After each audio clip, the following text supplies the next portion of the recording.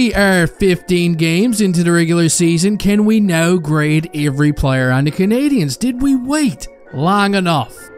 Probably not, but I'm doing it anyway. Here we go. Hopefully there's nobody missing because I didn't actually make this list. I just used my own tiers on the left. But well, look who's first. It's Mr. Newfoundland himself, Alex Newhook. Has he been living up to the hype after 15 games? Is he filling Michael Ryder's shoes? Maybe not yet, but he does have 7 points so far to start this season, and I'm gonna toss him into the average pile. Boom, boom, boom. Next up, we got Arbor Jacki. Let's see here. He's got 1 goal. He's got 2 assists, tossed Ryan Reeves over a net, and has taken some huge steps forward in his defensive game so far this season. His advanced statistics are trending in the right direction, and he's the first name getting tossed in my awesome tier because he's different, alright? Sometimes I forget he's only 22 years old. What a beauty. Next up is Brendan Gallagher, who's got just as many goals as Cole Caulfield now, but who's counting?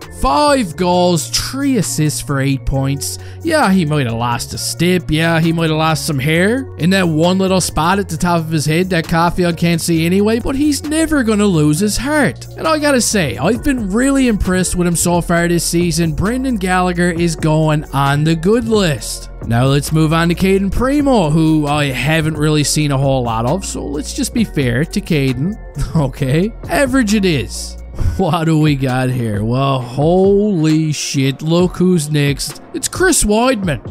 Diarrhea. Pure diarrhea. I know we haven't seen him play yet this season, but hey, someone's gonna have to be diarrhea, so it might as well be him. Speaking of diarrhea, next up we got Diarrhea Dvorak. Whoa. Just kidding, Christian, settle down. Dvorak's got 1 goal in 5 games. Yes, it was a nice one. Christian, and I wish you'd stop talking about it. And I'm gonna go ahead and put him on the average list right now because he's just a really average kind of guy, ain't he? Jeez. Next up, we got Cole Caulfield, who's got 14 points in 15 games. He leads the team in points, guys.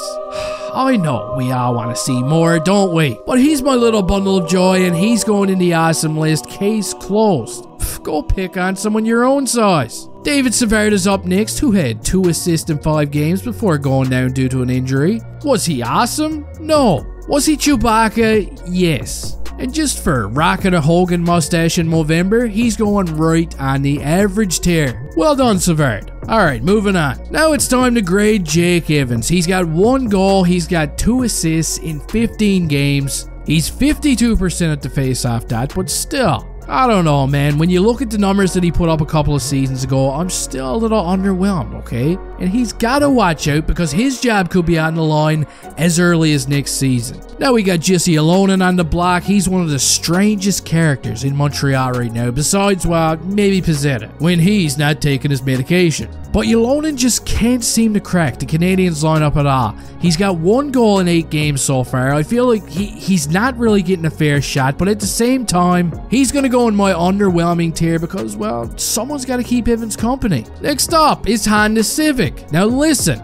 people like to drag him down a little bit, but I really like Honda Civic. In fact, I like him so much that I'm going to put him in the good tier. Because he's good. He's so good, he's got no goals and no assists. Wait, what? Guys, hear me out. He's not that kind of guy. His defensive numbers have been pretty good, especially when you consider his workload. And for a guy that was scooped up off of waivers and making under $1 million per season, playing nearly 20 minutes per night, yeah, he's doing alright. Next up is Jordan Harris, who's also been really impressive. He's got 3 assists so far this season in 15 games, but he does all the little things so well, doesn't he? He's in the good tier. I'm gonna allow it. Move on in, buddy. Oh my god, guys. A couple of tough conversations are coming up next. It's Josh Anderson. Holy smokes, I can't even believe I'm doing it, but he's gotta go in the diarrhea pile, doesn't he? This is tough. But when Yoel Armia has more goals than you do and Yoel Armia spent like 90% of his time in Laval,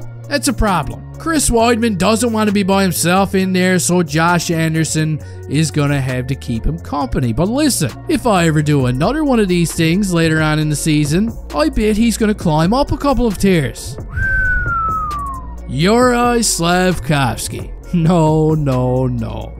Come on down. And this is where shit's about to hit the fan, isn't it? You guys are probably watching me right now like a bunch of seagulls at McDonald's. Listen, if I put him in the good tier, you're gonna say he's not. And if I put him in the diarrhea tier, you're gonna say I'm picking on him. Well, guess what? Is it okay to say, you know, that I'm underwhelmed with Slavkovsky this season? Is that allowed? No, I'm not ripping on him. No, I haven't given up on him. In fact, I thought he played a wicked game against Vancouver, but still, production-wise, definitely underwhelming. He's got 1 goal and 1 assist so far in 15 games. And yes, that's a worse points per game average than last season. But keep your pants on, because I still think he can bring those numbers up. Rue is up next. Justin Barron's got the Rue bod going on. I've been saying it since day one. And Barron's actually got 3 goals and 1 assist in 12 games since getting back into the lineup. I'm going to go ahead and put him in the good tier because I really like what I've been seeing.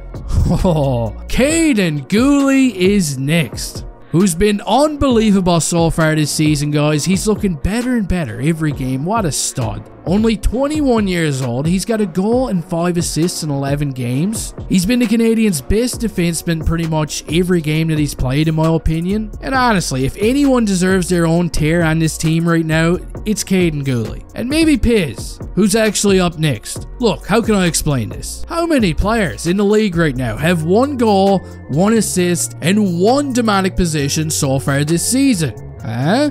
1. And his name is Michael Pezzetta. He's a line 4 firecracker. His curls are unmatched in the NHL right now. Don't at me. And Pezzetta is definitely going on my average tier because he does exactly what he's been brought into the lineup to do. Crash and bang, protect his mates, and just scare the living shit out of people. Moving right along now, Mike Matheson is next. And he's got himself 12 points, 4 goals and 8 assists so far this season in 15 games. Yes, he's been struggling defensively at times, but he's also one of the most dangerous offensive defensemen that the Canadiens have. When he wants to be, of course. El Capitan is next. It's Nick Suzuki, who's been really heating up lately. He's got 13 points in 15 games, 6 goals, 7 assists. Yes, he had a bit of an underwhelming start, but he's as hot as Pezzetta's curling iron right now. And he's good enough for my awesome list. Kazakhstan's right now. Raphael Harvey-Bedard is probably going to be a hot topic as well. He's got 4 assists so far in 12 games this season. Count me in as someone that's kind of shocked that he hasn't scored a goal yet. Not going to lie, that's a bit underwhelming. But RHB is still the little engine that could, okay? He's one of these guys that you can plug anywhere in the lineup, and he's always going to work his nuts to the bone. But you know what sucks? No matter how you slice and dice it. Guys, going from 14 goals in 34 games last season to right now he's got, what, 0 goals in 12? Yeah, sorry. I know he's a bit of a fan favorite and this is going to be unpopular, but he's been a tad underwhelming so far this season for me. Next up is Sammy Boy, Samuel Montembeault. I'm just going to place him in the good tier because he's not awesome, but he's good. Holy smokes, Sean Monahan is next. Just like Caden Gooley, I feel like Sean Monahan kind of deserves his own tier. I said it before and I'll say it again. He's like corn. He refuses to become shit. You could put him anywhere in the Canadiens lineup with anyone, with you, with me. And he's always going to put up numbers. 13 points right now in 15 games. He leads the team at the faceoff dot over 60%. He's unbelievable, and he's also signed to a really fair contract. He's definitely going in the awesome tier, and he's one of the best stories on the team right now.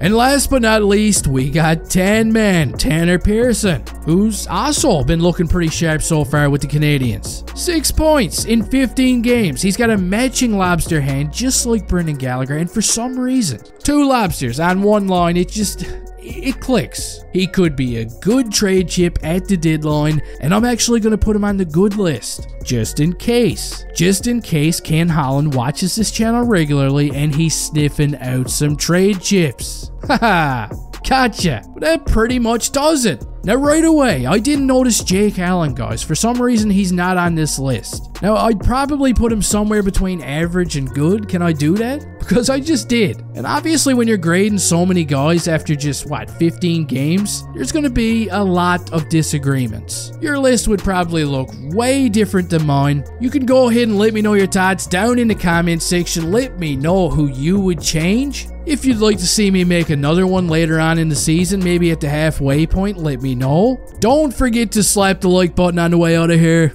And hey, I'll see you next time.